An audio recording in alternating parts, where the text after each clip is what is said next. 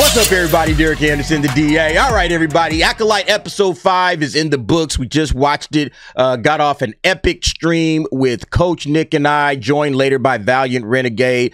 5 hours, okay? 5 hours of breakdown discussing this episode, which I will label as the least shitty episode that we've gotten in the 5 episodes so far, all right? This is the least shitty. Still shit. All right, let's get that out of the way. It is still a bad episode of television, and mainly because the damn story is all over the place. This story can't figure out what it wants to be. The characters just do whatever the hell it is that they want to do. There's no rhyme or reason to any of the motivations. People are just wandering around doing stuff. I was discussing this about Coach, and look, I'm just going to drop spoilers throughout this entire thing. All right, so if you don't want to be spoiled, you know, check out, come back after you watch, and you can hear my thoughts about it. But, I mean, you have so many different just characters doing whatever the hell it is that they feel like doing in the moment. You got plot convenience after plot convenience after plot convenience. That's what this episode really is. It's plot convenience, the episode. What do we want these characters to do? We're not going to try to set it up with any pre-moves, any dialogue, nothing. We're just going to have them do it. Even if it doesn't make any sense to their prior actions, nope, just do it. All right? Even if, like, for instance, a Jedi gets slashed in the leg with a lightsaber and falls down, all right? Probably should be bleeding, or even if the wound is cauterized, he probably should be injured severely, and he's like, I need help. No, I could just get up and run through a forest because the plot needs me to do that. So I get up and I start running through the forest. And then even when they stop and say, hey, man, you're injured. Nah, I'll be all right. Don't worry about it. Don't worry about it. I'm fine. I'm fine. I'm fine. That's the kind of storytelling we're getting out of Leslye Headland. All right. We're getting May. Again, spoilers all throughout. Don't even trip. I'm just spoiling this thing. We got May just switching allegiances back and forth, and you don't understand why. Like, why is she switching allegiances? And at the drop of a dime, just like, oh, all right, I think I'm going to be a bad guy again.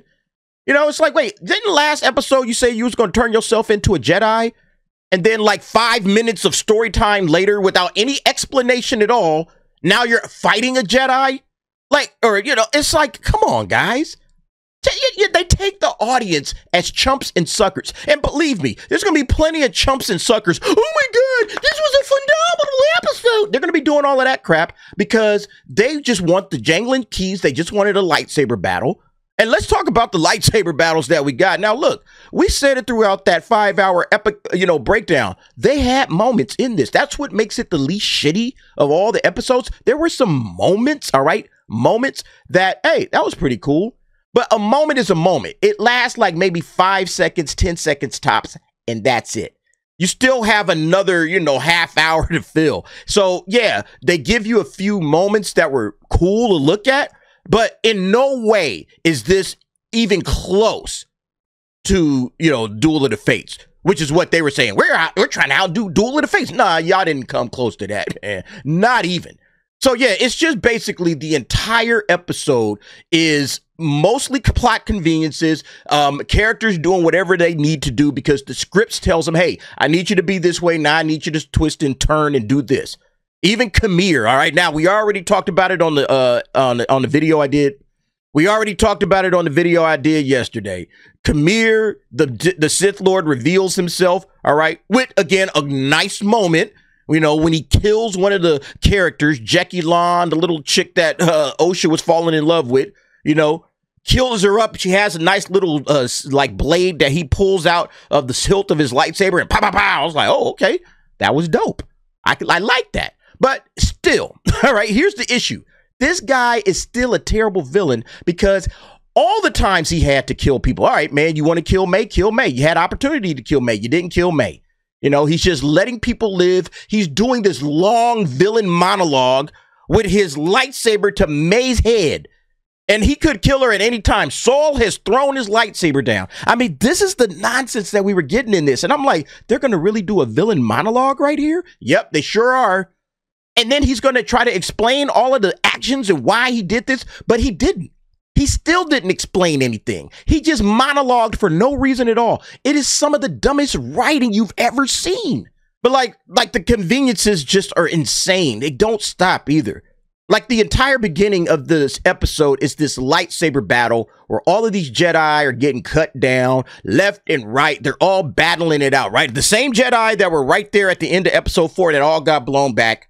They're all battling it out. They're fighting for their lives. Where the hell is Master Soul? We don't know. We don't know. There's no reason for him to be gone. He should be right there with the rest of them. He was in the center of that thing. Somehow, I guess he flew a little bit further than everybody. I mean, what happened? And this guy is just fighting everybody up. He's killing Jedi left, right, center, left, right, center. All right. Osha's still there. Osha's still there. She just got kind of thrown away, right? The little flick. She was thrown away. All those other Jedi. Soul's the only one that's not there. Why? Oh, because he needs to make this heroic entrance, you know, when May is about to get cut down, or excuse me, Osha's about to get cut down and killed. He needs to make this heroic entrance. After May, this is the craziest thing, right? Look, I can go on and on about this episode, but this one part was everything I needed to know that this was going to be a shit episode. So, plot convenience again. Osha takes off running in one direction away from the melee she's trying to escape.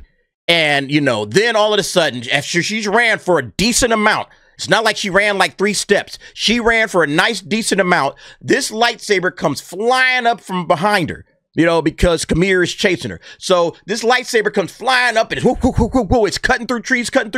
And then that's when Saul jumps in, blocks that saber blow right before it cuts Osha in half. And so this is far away from the action. They've been running for a minute. They have been running for a minute. And he blocks the saber, saves her, right? And then here's the convenient. That was one convenience. The second one, Yord pops up out of absolutely nowhere. Again, he was in that melee where he just got cut down with his leg, takes a lightsaber to the leg. He's laying on the ground. He's about to die before Osha shoots Kamir with the stun gun. Finally, you know, she's shooting now. She shoots him with the stun gun. Doesn't work. He turns around and instead of just saying, let me just take care of this Jedi real quick, swipe. No, he follows this, you know, random chick that has a blaster. It's like, why follow her? The Jedi are the better threat. Kill him. You've already killed a bunch of them. One more ain't gonna hurt. He's on the ground defenseless. Just kill him and then chase her. No, he doesn't do that because, again, the plot needs Yord to live right now. So, since the plot needs Yord to live, he decides to chase Osha, who takes off and runs in one direction, and he does the slow Jason Voorhees follow. He doesn't run as well. He does the slow little Jason Voorhees walk, at least as far as we can say, you know. Maybe he did the Jedi speed run or something. That would have been nice. That would have explained a lot, okay? Because how did this guy catch up to her? And then look, she's running for a minute. She's running for a cool minute, you know, going through the forest. She stops, considers her direction. She stopped for some reason. I don't know. Considering which way. Okay, I'm going to go in this direction. And then he pops up, throws the lightsaber at her. And you know, it's spinning through the air. And then Saul drops in to block it. Conveniently. He shows up at just the right time. Like, you should have been back when all these other guys is getting off the Soul. Where the hell were you? So he blocks that. That's convenience number 1. And then right behind him, as they're sitting there facing off, Soul, hey, May or Osha's behind him. Soul is there. And then Kamir is across the little field or whatever, this little area that they're in. Then Yord pops up. Wait a minute. Time out. How did Yord get here so damn fast? This guy had a bum leg. Did he walk here? Did he run here? Did he teleport? Because he got here super quick. But he needs to be there because Saul needs to say, civilian to the ship. And that's the other thing. That's another convenience, okay? So that's convenience number 2 is that, oh, we need to, you know, have Yord in this scene, even though he just got struck in the leg with a saber and he's not limping or nothing. So he pops up and then now, all of a sudden, Osha is known as civilian to Soul. We were talking about this on the stream. They've been calling this chick Osha. Soul has been saying Osha for 4 straight episodes. All of a sudden, it's civilian to the ship. It's like, why is it that Osha, take Osha to the ship right now? You know, now all of a sudden, he's calling her a civilian. And maybe he's doing that on behalf of Yord, take her to the ship. But it's just so stupid the way it comes off. It's like, come on, guys. You know, why isn't she Osha at this point? She's just a civilian. And he follows orders. He takes her to the ship. But then another convenience, all right? Hey, we need to be back in the action because the plot demands that you die, Yord. So I need to somehow get you back to them instead of running to the ship. And we don't want to kill Saul and then have Kamir chase us. So we still have to keep Saul alive. But what reason could we possibly have for you to be back over here so you can die? Oh, I know. I'll have Osha tell Yord, hey, we need to go back. And then Yord's going to listen to the civilian. Yes, that's the kind of storytelling we're getting, folks. Yord listening to the civilian instead of listening to his master, who gave him a direct order. Yeah, nah, I'm going to ignore that. I'm going to do what I want to do and then get myself killed in the process. That was the beauty of it, okay? At least he died, you know? At least we got a nice death. Broke his neck, snappo, you know, like, good. All right, this idiot is out of the way. Now we can go on. I mean, it's the dumbest writing you've ever heard of. And people will defend this crap. I don't know how, but people are going to defend this. All right. During the stream, I was looking online to see, hey, man, how many people are already clapping like baby seals for this nonsense? And there are absolute bunches of them. But it wasn't as bad. I was actually expecting this thing to hit 14% when I came back today. But yeah, no, it's still at 13%. But you do get the 5-star, 5-star, 5-star, 4-star, 4-star. They're going to try their damnedest to get this thing up off that 13%. I don't think it's going to work. All right. I think this thing is dropping. Look at all the 5 stars. All right. There's a 3-star that slipped in, but oh my God, it's the greatest thing I've ever seen. Loving the show. We're blessed to have such great Star Wars. Again, you're going to get all of this crap, right? All of this crap. That's what you're going to get from these clowns out here in the mainstream and all the shills and the bots. But yeah, it's still sitting at a 13%. Look, this show is a dumpster fire of epic proportions. The ending doesn't make any sense. The whole time you're just sitting there trying to make sense out of nonsense, and you can't do it. That's the show, basically. Trying to see, okay, what does this mean? Where's this going? You know? And please, for the love of God, don't include any more prequel era characters.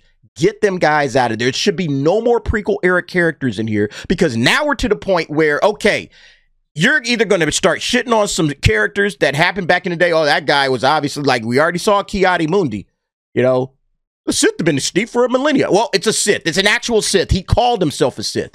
So that means that none of these people can live. Everybody has to die. And he killed a good many of them, okay? We had some nice deaths. Thank you very much for getting rid of some of these morons. Thank you. We don't have to worry about any more plot conveniences from these guys. But there's still plenty of characters left. I'm just interested to see how bad this thing gets. But anyway, did you guys watch the Acolyte episode 5? Again, I'll say it.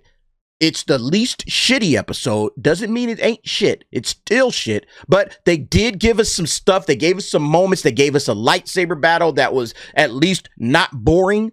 You know, I'm not yawning and falling asleep on a lightsaber battle. So they did give us that. It's nowhere near Duel of the Fates. I don't know what these guys are smoking to think that they was going to outdo Duel of the Fates. And the main reason, again, folks, that they can't outdo some of those classic moments in Star Wars, some of those classic lightsaber battles, is because you have to have characters you care about in the lightsaber battle for it to mean something to us. We don't give a damn about what happens to these people. We don't care.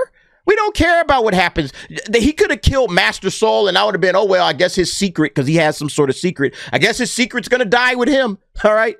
Oh, well, I don't care. I don't care about May. I don't care about Osha. I don't care about Kamir. I don't care about the little hedgehog. I don't care about any of these guys. I certainly didn't care about Yord or Jeki or any of these other characters that died. Good. Get them off the screen. They're terrible. At least you used them as cannon fodder, all right, for some lightsaber action, and you got them killed. And they both died in nice deaths, all right? Good deaths, solid deaths. Again, I will give the episode its due for it being better than the other shit that we got, but it's still a shitty episode because it's just, again, a bunch of plot conveniences. Nothing makes any sense. This show is all over the place. They do whatever it is that they want to do just to get to the end of the line. That's it. That's all this show is, you know? And if Star Wars fans want that kind of storytelling, hey, you guys can have it. Now, to me, this is Disney Star Wars all day long. At the very least, you could say that. But anyway, folks, y'all let me know what y'all think about Star Wars The Acolyte Episode 5. Did you watch it? Give me your opinions. Drop down in the comments. Tell me what you think about that. Thanks for watching. See you next time.